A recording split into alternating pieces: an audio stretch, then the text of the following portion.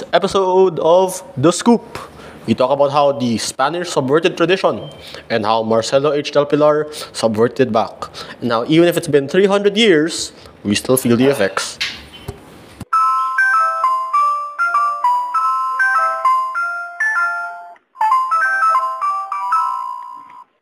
So for the first concept of tradition and subversion, when we think of colonialism, we usually think of the physical consequences or the physical harms that Spain brought to us. So things like the encomienda system, which was pretty much slavery to the native Filipinos, and the sexual assault and abuse that Spanish friars did to the Filipino women. But another aspect that is usually not talked about is the cultural effects of the Spanish colonization, because sure, a lot of the times they tried to erase our culture, but it is also argued they tried to hijack our culture as well in order to fit their agenda. So what do they mean when I talk about hijacking and subversion?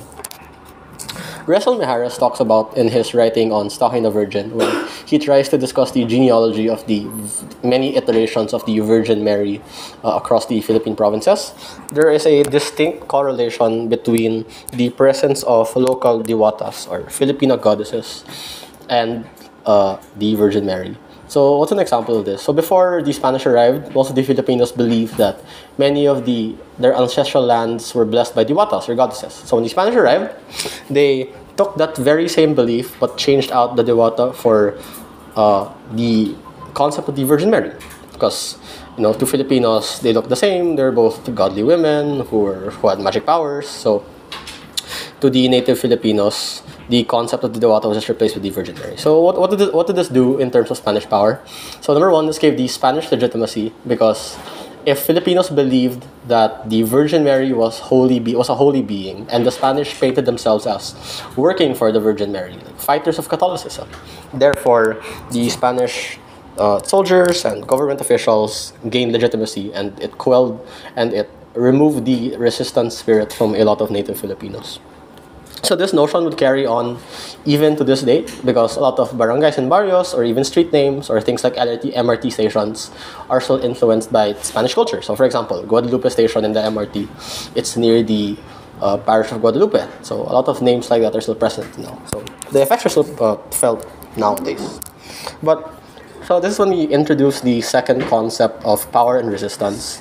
The very same tools that the Spanish used to divert the culture was also used by Filipino artists, writers, and literature to try to subvert Spanish rule. So everybody knows about Jose Rizal in writing Nolimpatanga and El Filibusterismo, but Rizal wasn't alone in combating the Spanish through writing. He had allies like the famous painter Juan Luna with his Polarium, and also, but what we'd like to focus on today would be Marcelo H. Del Pilar's Libro ng Pagdadasal, or his mock prayer book. So the prayer book during Del Pilar's time was a staple of Filipino life, because the prayer book was what you read during Mass, or what you read during novenas or during the rosaries. So what Del Pilar did was subvert the prayers, or like edit them in a way that poked fun at the Spanish and that called out the Spanish abuses. So when Filipinos were already accustomed to prayer books and they read these prayer books that made fun of the Spanish, they were able to understand the oppression that's been happening to them for centuries, and it fostered the nationalism of Filipinos and led to things like the Philippine Revolution. And that notion of using culture to fight oppression can still be felt today. So in artists like Glock 9, Collateral, they use the modern medium of things like rap to highlight the injustices in present Philippine society, like the extrajudicial killings. So what does this mean? Culture has been used as a tool for oppression, but the very same tool can be used as a weapon to fight against oppression. Art is meant to comfort the disturbed and disturb the comfortable. And we should always remember that when we pass by Guadalupe Station or we hear a rap song on the radio, just how we got here at the first place.